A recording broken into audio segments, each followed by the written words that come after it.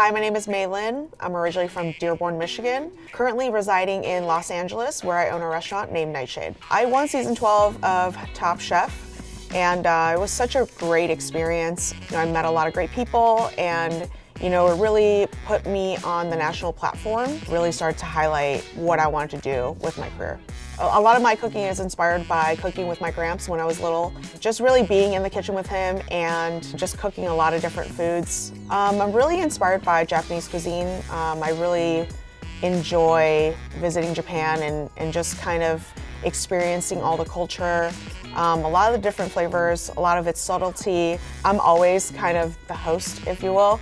Yeah, I just love cooking and having meals with a lot of my friends.